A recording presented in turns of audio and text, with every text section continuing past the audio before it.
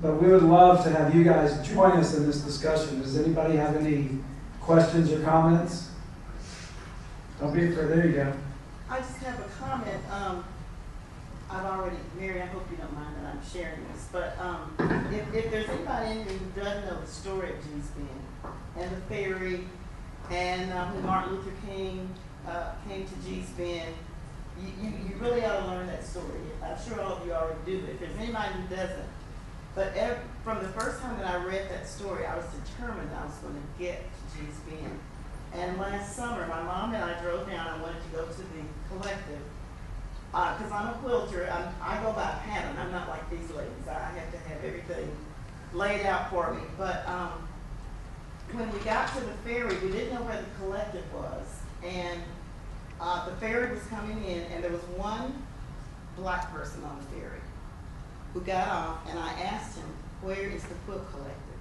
And he said, I'll take you there. My Aunt Mary Bendoff is she's the director. And so, that's what he told me. So we got to the collective, and he said, her house is right down here. Do you want to go to her house? And I said, oh, I'm sure she doesn't want, people visiting. He said, yeah, come on, just right around the corner here. And what she was saying a minute ago about her mother teaching her never to turn anybody away. I mean, it was like 105 degrees that day. It was hot. You were there in the winter. I've never been so hot in my life, but he went and knocked on the door and went in, and I thought, she's not going to want to see us. She doesn't know who we are, and he came to the door and said, come on. And I had to pinch myself several times that I was sitting in Mary Bendoff's living room. And I had a quilt in the car that I was quilting, and I went out and got it, and she was quilting that day. And I had been to heaven and back. And when I heard that G's Bend, the quilts, and Mary Bendoff's collection was coming to Knoxville, I mean, I have been so excited about this. So it is just a pleasure to be here, and my quilt group we're coming back tomorrow, so you'll get to meet all of them.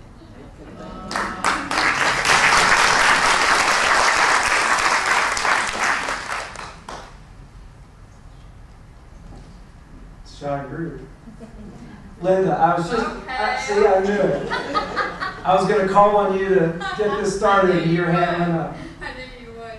I'm really curious about the materials that you all use. One of the things I've been attracted to with your works, whether they be the quilts or the found objects and the sculptures that you make, Lonnie, are your materials and the feeling in those materials that actually convey something. Can you talk a little bit about the materials that you use? The material what I have in my quilts, I mostly use is somebody done wore.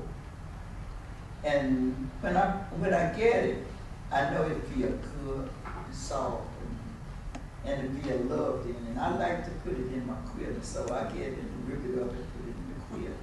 And I get, if I don't have enough of that, then I get something else somebody done wrote and put it in there. And I make my quilt with love, joy, and peace in it. And I want somebody whosoever, not then but now, whosoever get the quilt, they could feel that love and joy in it. They could see it in my quilt. Because making a quilt, it need to be something that you can see, that you can feel, and the love you can feel in the quilt. I wasn't making a quilt at the beginning to go and beat it. I would make a quilt to keep on.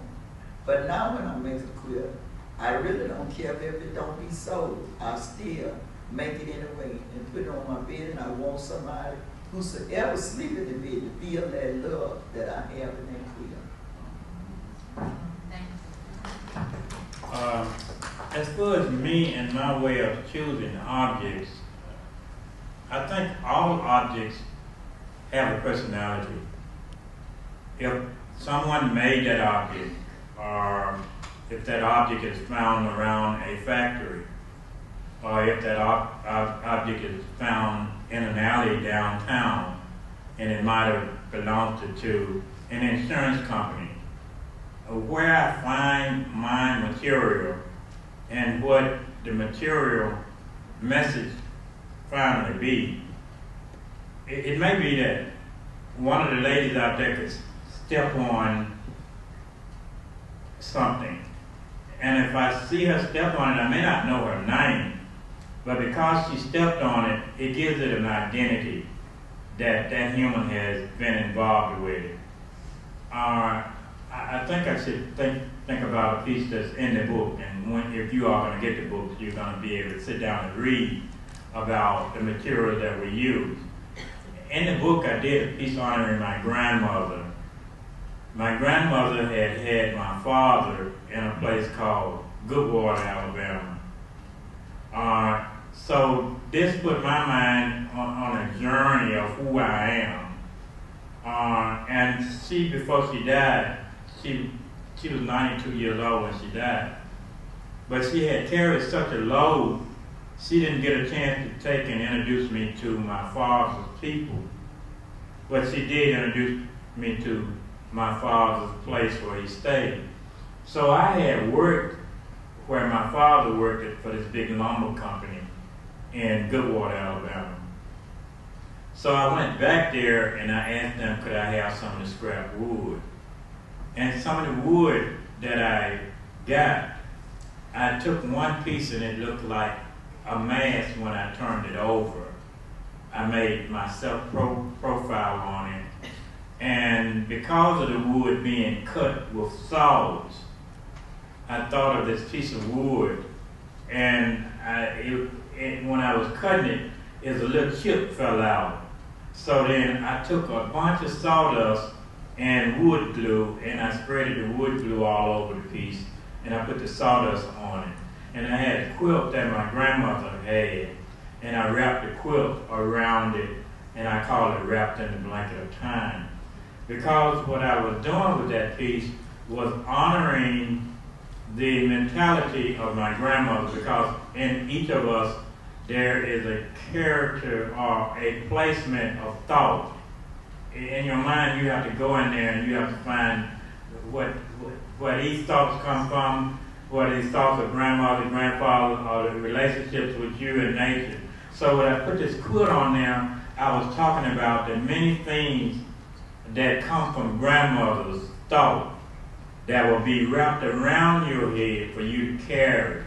And I also wanted to give my father value for my life by saying I was not only a chip off the old block, but I was the sawdust. You see, so these are the things I said about that piece. And when you read about that piece, you'll see that I'm coming from personalizing this piece of wood. I'm not trying to make a mask like all the other masks, but I made a mask to honor my grandmother's laboring to give my father life, and then my father giving me an opportunity to live. And when I go around these places, these different foundries or different places, you should see the many things that I've done. And how I do them is that these things are personal because somebody worked to make them. Somebody wasted debris. All the stuff you see going to the trash and the garbage, stop calling it trash and stop calling it garbage and stop calling it junk and call it material. Give it its honor where honor is due. Then we can deal with it better. We have a way of trying to delete something out of our mind. I don't want that trash no more. Get that trash out of here. But if you said, research that material, think about those objects, then it's better for us to deal with it. We look at it in a learning mentality instead of, I got a big old 40-yard dumpster full of garbage. I don't want to look at it that way. I try to teach the children not to look at it that way. If it's a whole tree, how many times can you cut that tree, cut that tree, cut that tree, and cut it on down? I'm betting you, if it was me that had to teach them, that little small furniture you see up there, we'll be making small furniture. We'll be appreciating a golden toothpick. Can you dig it? We have to be able to dig it in order to have a better society, because what I think Mr. Arnett have done with these being Quilter's books, with Mr. Dow has something to say, with Soul Drum, the read volume number 1 and 2. He has given us an identity of materials that has surrounded us from Africa to America and beyond. Can you dig it?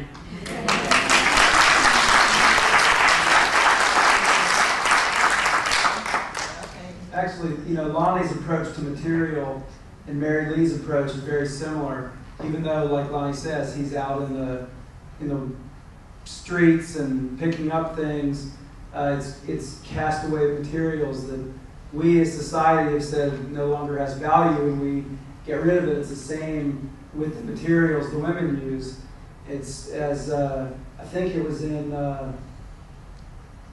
I can't remember, I think it was maybe in Mr. Dallas, something to say, one of the big supporters of their work, and has been for a long time, and really we should all thank every time we do a talk, is Jane Fonda, who helped put up the money to get a lot of these books published and to help bring this work to the public's attention, made the comment that the materials that the artists use are cast off the way their day and their culture have been cast off. And they take that and they give it new identity and try to give it meaning so that we can look at it and maybe understand something about Lonnie or about Mary Lee that otherwise we wouldn't pay attention to. Because you're trying to do what? You're trying to make the king and queen happy.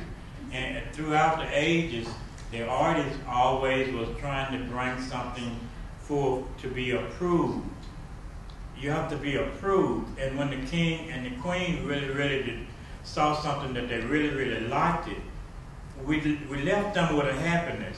Maybe right now this society, our president, well, I think Mrs. Clinton did, because she had my work in the White House. She showed me that she appreciated it. That was the first lady. Her curator had to go to her and say, Mrs. Clinton, this is what we got out there in America. Which piece do you want to choose? And she chose my piece called Leverage. I mean, in a sense, I was considered to be a nothing in my mind. Here I am a nothing. But then when somebody sit down and look at your work and say, wow, this guy here put a lot of concentration, meditating, and thought into this thing. And here it is in the White House garden, how better can you feel? How better can you feel getting a letter from the Lords of London and saying, Lonnie Bradley Hollis Sr., you have been chosen to be in a permanent exhibit at the Smithsonian. How great it is for you to have somebody to tell you through a letter, your works have been received in the United Nations. For every morning, the assembly got to go by our work and see them. So it's not that I'm waiting on you to pat me on my shoulder or give me my awards for my work. I already have gotten that. But my thing is, I can't stop working now. Because who needs me the most? The little bitty babies that is yet to be born. These young ladies can sit down and email back to China or Japan or whatever and say, we found a solution and it's in America. But it's going to have to be worked. It's going to have to be worked. The blender got to blend this stuff before you can just drink it. It's got to be worked. Excuse me. And we as a people, we got to be able to do what? And I remember a song said, go and tell it over the mountain, over the hills and everywhere. See what I'm talking about? We are the society to go and tell it over the mountain. We are the society to tell the many armies and warriors that we appreciate you all. We appreciate them. We are the society to turn them away from oil dependency and all this other stuff. We can break it up and particle it up and make a juice out of it. Well, we have a car running on what they call it? A smoothie. That's a new fuel called a smoothie. Probably not that far off. Matt, I've got a question. Since G's band has gotten such well-deserved and long overdue attention and appreciation, I'm just curious to hear from Lonnie, Louisiana, and Mary Lee about any changes that have occurred within the G's band community.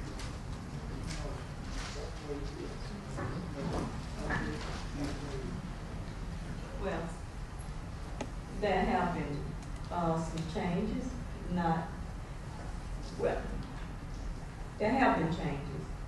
We've, like you said, gotten a lot of attention, and people are now coming into G's band.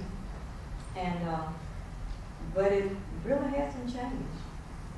To tell you the truth, we don't really want G's band to change.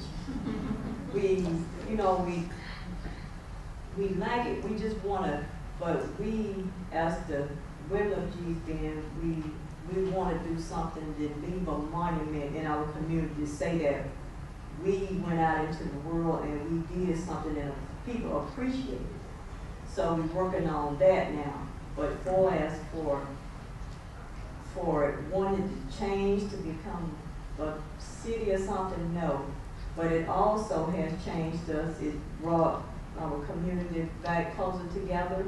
It has brought the women pride, and it has brought the women a voice.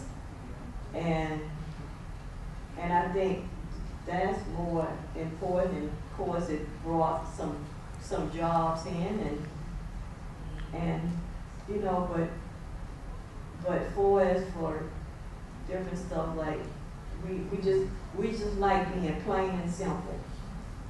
But it has done some changes. Well, I think there's obviously it's not the kind of thing they talk about, the access to money that they never had before is, but again, in talking about the changes, we as, in America, everything is always based on money.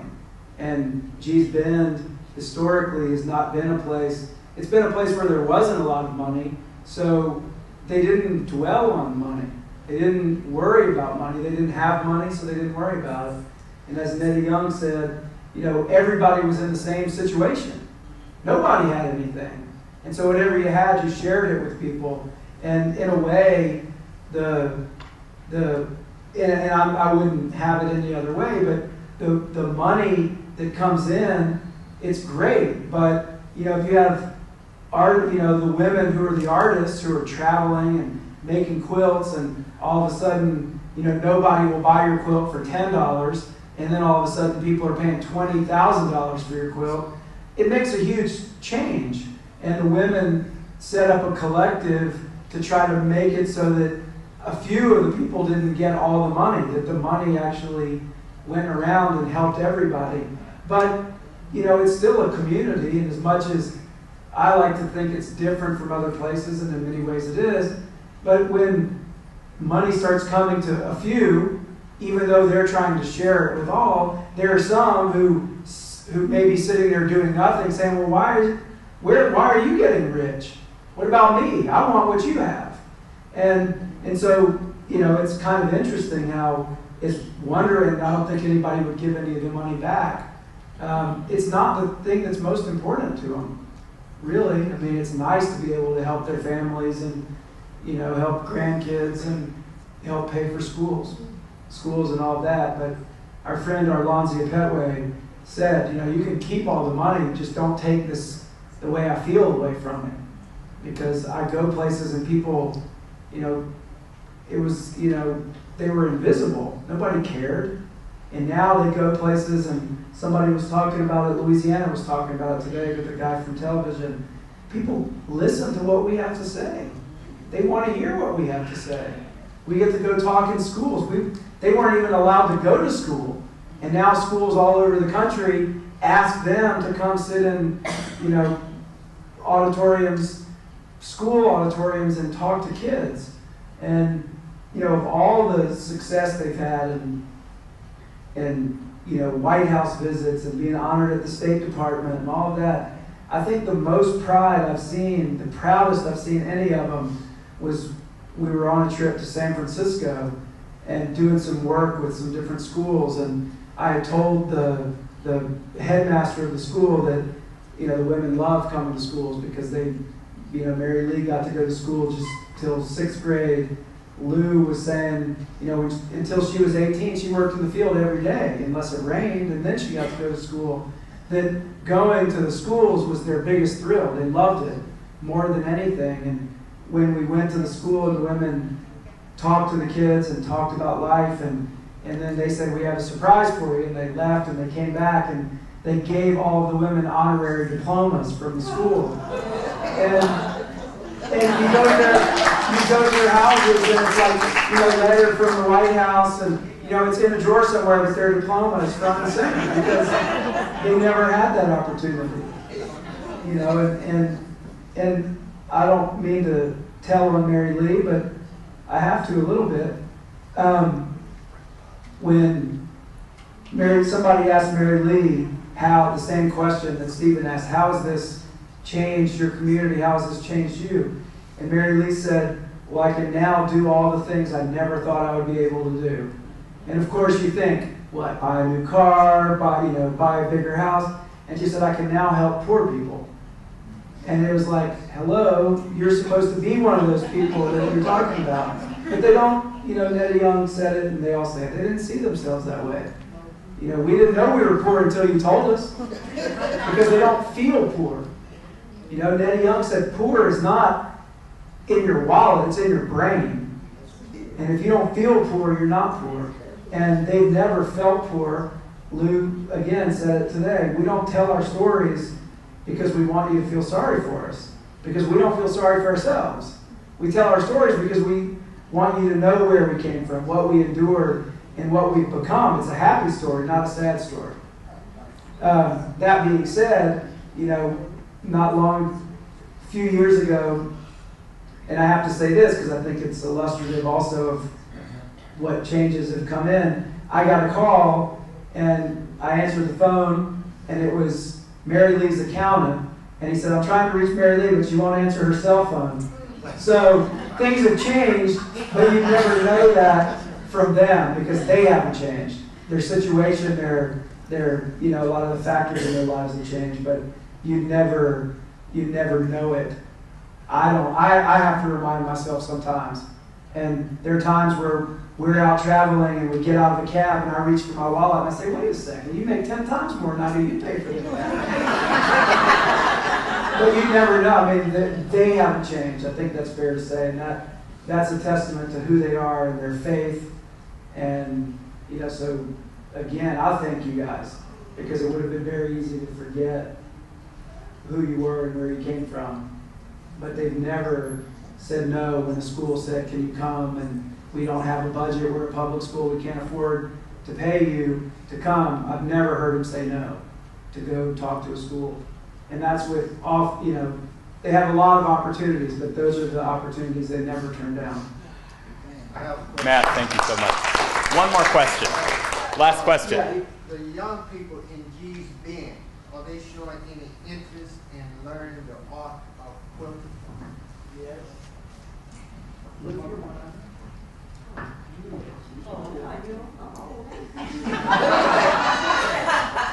Yes, I mean, not a lot, but a few are.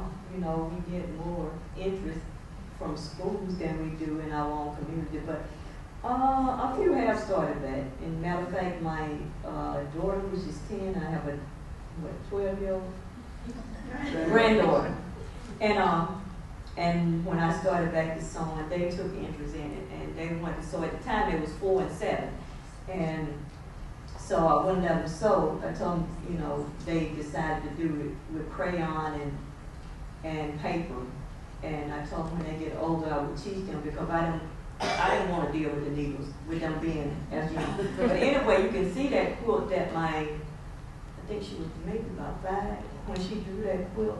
Matter of fact, you can see it on the screen out there.